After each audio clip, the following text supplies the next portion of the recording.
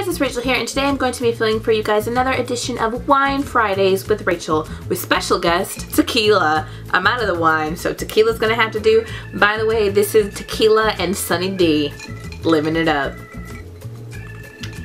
So in today's edition of Wine Fridays with Rachel, or I should say Tequila Fridays with Rachel, I'm going to be filming for you guys a list of books, because I love lists. A list of 11 big ass books that I really want to get through. Not surprisingly, most of these are going to be fantasy or adult literary fiction.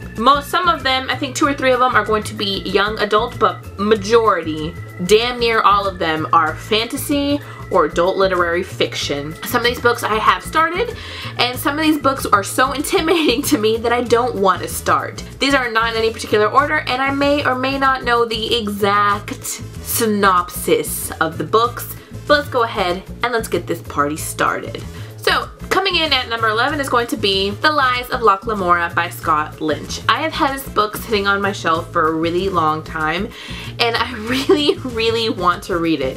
But I am not reading it for the most petty of reasons. I hate mass market paperback books so freaking much. In fact, this is a whole reason I have not read the Soulless series by Gail Carriger, is because I have the box set of mass market editions.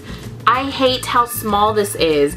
I hate it. And this is like almost 700 pages. So I'm thinking about splurging and getting the UK editions of these books because I just want to read it so bad, but I hate mass market editions.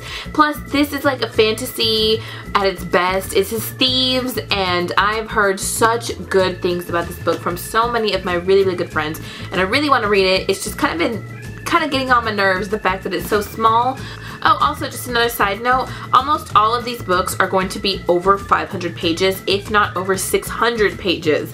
So let's just keep that in mind. The next book on the list is going to be a book that you might consider a faux pas. You might consider me to be blaspheming by saying I have not read this, but the next book on the list is going to be Game of Thrones by George R.R. Martin. No, I have not read Game of Thrones. None of it. And it is a travesty, really. I really want to read these books, but the problem I have is that I've seen most of the TV show, and I have read and watched a ridiculous amount of Westeros history, and I love it. I love the history, I love the stories, but for some reason these books are so intimidating to me. Plus, I am afraid that the last books will never be published. Winds of Winter will be, but I'm nervous about the 7th book. I really want to read these, and I think I'm going to do it very soon. I have all of the audiobooks from Scribd, which is awesome because I love audiobooks, but even audiobooks are going to be over like 20 hours, and that's a lot of time to spend on an audiobook, so that's where I am on this. I really want to read Game of Thrones. I love the history of it. I love all of the horrible characters in here, and I really need to get to it, but it's just really intimidating to me. The next book on this list is a book that I really want to read, The Luminaries by Eleanor Canton, and this is going to be the beautiful UK edition that I love. It is huge though. This edition just happens to be 822 pages long. It's very long, but I really want to read it. This was the Man Booker Prize winner for 2013, and Max has read this and he really liked it, and I really want to read it. I don't know what this book is about though. I'm pretty sure though that each section of the story is in different lunar, like the moon's different shapes, and I am really excited about this book and I really need to read it, but for some reason I'm so intimidated by its just giganticism. The next book is a book that I really want to read, but I'm really nervous about, and that's going to be The Name of the Wind by Patrick Rothfuss. And the reason I'm nervous about reading this book is not only its staggering 650 pages and the second book's over 1,000 pages, but because although I want to read this really bad, some of my really good friends that have read this book have not enjoyed it. They've said it's boring, and that scares me. Spending so much time reading such a massive book and then finding that the story is boring is something I don't want to go through, and although I really want to read this book because I've heard fantastic things from other people, the fact that some of my really good friends have not really enjoyed this, it scares me that I may not like this. That's why I haven't read it. Pathetic. The The next book on the list is a book that I actually have started reading, and that's going to be The Mirror Empire by Cameron Hurley. I am currently 37 pages into this, and this book is a little over 500 pages. At first, this book was really intimidating to me because I wasn't sure what to expect from it, and I've only seen one other person read this, and that's Liz from Liz Loves Lit. So I was kind of nervous about this, but the more and more I've watched it and looked at it, I have really wanted to read it, so I went ahead and picked it up. This book is really interesting so far. It is told in not necessarily different perspectives, but it follows different characters, and it is a fantasy, and it's got some interesting gender things going on in here. The fluidity of gender is what it says in here, but I am really enjoying this so far. I am liking the writing style, and I'm hoping to really continue with it. This is a fantasy story of blood magic and war and all that good stuff. The next book on this list is another book that I am currently reading, and I have slowed down on reading it even though I'm really enjoying it. It's just something that I feel like you have to be really smart to read it, and I'm not saying I'm not smart,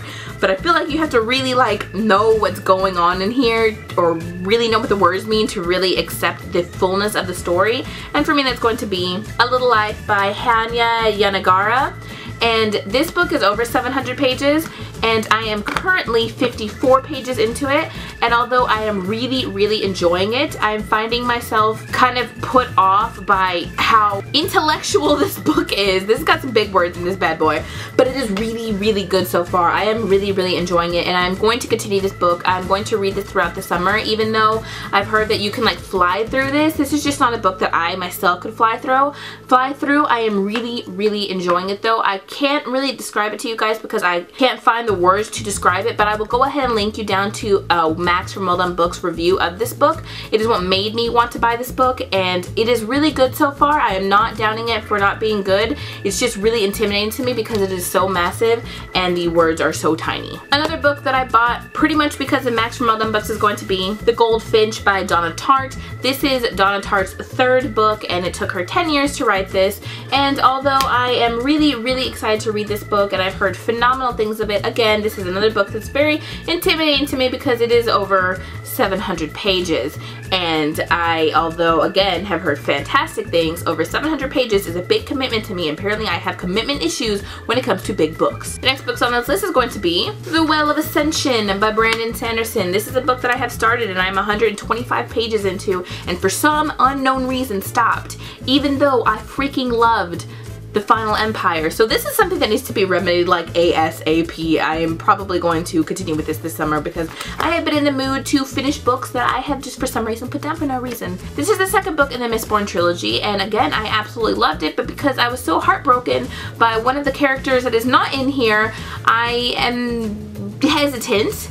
But I'm still really enjoying it. So why, Rachel, why? The next book is another travesty that I have not read, and it's going to be Monsters of Men by Patrick Ness. This is the third book in the Chaos Walking trilogy, and this is the finale to the Chaos Walking trilogy. I read the first book in a read-along, the second book just because I decided to pick it up, and I have not read the third book, and I don't know why. I really want to read it, and the pages are so easy to get through, and the margins are so huge, but I'm so afraid about how this book is going to end because I really loved the second book, and the first book was really good at first, or it was kind of meh at first, and then it got really good, and I don't know, I'm so nervous to read this book, so nervous, but I've heard such good things that I really just need to just stop and put my fears aside and just let it happen. Just let it happen. And the next book on the list is another one that I just need to read, and I don't know why I haven't read it yet, and it's going to be Croy of the Exiles by Melina Marchetta. I got this book before I was even done reading Finnegan of the Rock because I was so in love with Finnegan of the Rock, and I really want to read this book, but it is intimidating. This book is almost 600 pages, and although it is going to be a very fast read for me because I love the first story so much, it is still really intimidating to me, and I am weak. And the final book that I really need to get to and really want to read and will read very soon, I swear, is going to be Battle Royale by Koshan Takami. This is pretty much what everybody compares The Hunger Games to, even though this book came out first. This is pretty much, it follows a group of students that are taken to this island, and they pretty much have to kill each other until there's one left standing. This apparently is a horrific book and so much more graphic than The Hunger Games, and I really want to read it, and I don't know why I haven't, and I've had it for a really long time. I'm just kind of nervous about it, and I just don't know what I'm doing with my life. So yes, those are the 11 books that are big and that I really want to read, even though I am intimidated by them. If you have read any of these books and you think that I should read them as soon as possible, let me know down below so we can talk about it. But other than that, guys, thanks so much for commenting, liking, subscribing, and I will talk to you guys in my next video. Bye bye!